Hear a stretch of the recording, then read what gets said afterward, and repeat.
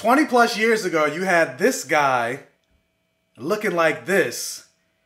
And now jump to 2020, you have him doing this. So somebody tell me again that global warming isn't real. Yeah, I stole that joke from the internet, but I kind of thought it was funny.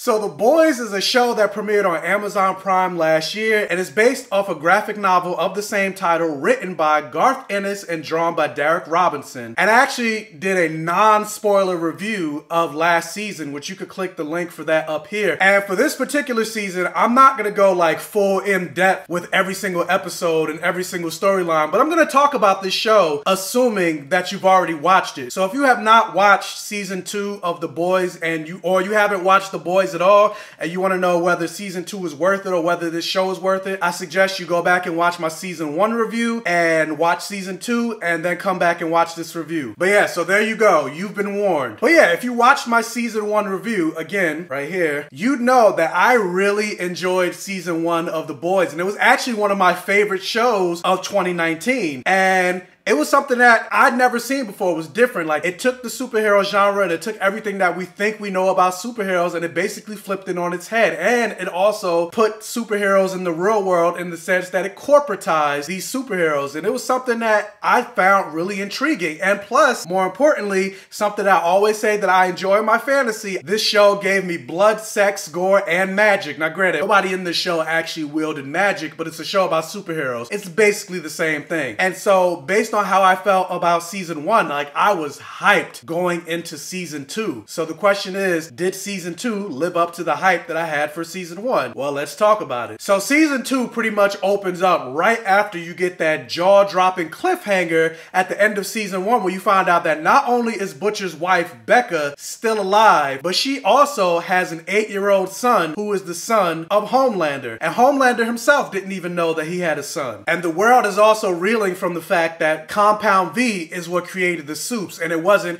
baby, I was born this way, born this way. I don't know why I did the single ladies. Like, I am gonna come out and say that I didn't really enjoy this season as much as I enjoyed season 1. Now, with that said, because I know nuance does not exist on the internet, that does not mean I hated season 2. I still enjoyed season 2. I just didn't enjoy it as much as season 1. And part of the reason for that is, I know it's a personal thing for me, but you're coming here from my particular review on this show, and the reason that season 2 didn't hit for me is, it's a couple of reasons, but I feel like with this year being such a tumultuous year where you got COVID-19 affecting black and brown people more than anybody else, you got massive unemployment, again, affecting black and brown people more than anybody else, you got so many unarmed black men and women being killed at the hands of the police, you got Black Lives Matter protests happening across the nation and really across the world, the death of Chadwick Boseman, and then you have he that shall not be named, this terrible president in the White House. I don't know, like, for me, The Boys just hit differently this season, and part of it is also because of all the things that I named, and then you're watching this very white show, and then not only that, they introduced this character, which I know is comic accurate. Of course, they changed the gender around, but then they introduced this character of Stormfront, who I call culturally appropriated Storm from X-Men, even though I know they don't really have the same powers, but I'm like, the outfit and all that, I'm like, she's White Storm. And then it's revealed that Stormfront is basically a Nazi, and then in, I believe, the second episode, she kills an entire apartment building of black people, and then the things that she says to, like, A-Train's character or Kimiko's brother, who she kills, like, I don't know, it just hit me differently this season. Again, like I said, I'm talking about this show as assuming that you've watched the entire season, but even jumping to the end where you had Queen Maeve, Kimiko, and Starlight beating the hell out of Stormfront, yes, I really enjoyed that moment, and I love to see her get her comeuppance, but at the same time, I was still like, where's the black women getting their revenge on Stormfront? Especially once you get to episode 4 and you learn what she did to this black family. I'm like, how come there's no black people getting revenge on her? And that's another another thing that hit me differently on the show. I was just like, as I was watching it, especially after that moment where she destroyed a whole entire apartment building with black people in it, I was like, there's not really any black women on this show. Now, that's not to say I didn't notice it last year or I didn't have a problem with it during season 1, but I don't know. It's just this year, again, it just hits differently. And then even the black male characters that are on this show, A-Train and Mother's Milk, like going to A-Train, like they didn't really have much to do this season. A-Train was just there. Like, yes, at the end of the season, he had a big moment in the fact that it was him that brought the files to the boys. And because of him, Starlight was exposed to the world as a Nazi. And also because of that, he had his redemption moment where he got accepted back into the Seven. But even still, overall, his character was just there. And also you got somebody like Mother's Milk, played wonderfully by Laz Alonso. Yes, he was there with the boys. He participated in basically every single scene, but even he was just there. I felt like even all the other boys had their own separate storylines, but him, he was just there. And you have the legendary Giancarlo Esposito, who was revealed to be the CEO of Vault America. And even though he had a couple great moments, like the one moment that he had at the end where Butcher confronts him about the fact that he's promoting Stormlight, knowing that she's a Nazi, and he's like, of course I hate her, but I can't go rampaging around like a maniac. That's a white man's luxury. Or he says something along those lines. Yeah, that was a great moment, but ultimately I feel like even though he was kind of supposed to take the place of Stillwell from season 1, I feel like Stillwell had more of a role last season than he did. Ultimately, he was just there. And after watching a show like Lovecraft Country, which is very black and black centered, you got black people wielding magic, you got black people in haunted house situations, you got black people adventuring like Indiana Jones, something my black gay soul has wanted since forever, to have black people be the center of sci-fi, fantasy, horror stories. Like after getting that week to week and then watching this show that I did love last season and then have the black characters not really play a role in the storyline. And I get ultimately everybody in this show are assholes. Like even the boys themselves, even though they are the protagonists, they're all murderers, liars, cheats. But it's like, I would like to see some black losers. I would like to see some black women assholes. I would like to see some black women murderers and stuff like that, but you don't really get that. So again, this season for me hit differently. And I know it probably won't feel that way for other people, but again, this is my review, this is my opinion, and that's just how I felt going into watching this season. But yeah, enough about that, because that ultimately wasn't my only problem with this season. And I know it kind of sounds like that I'm being very negative, but I just want to get my negatives out the way so I can end on a positive note, because ultimately, like I said, I did enjoy season 2, just not as much as season 1. But also going back to my gripe of characters not having a lot to do, I feel like the script just wasn't as tight as it was in season 1. Like I feel like certain characters they just didn't know what to do with, A-Train being one of them,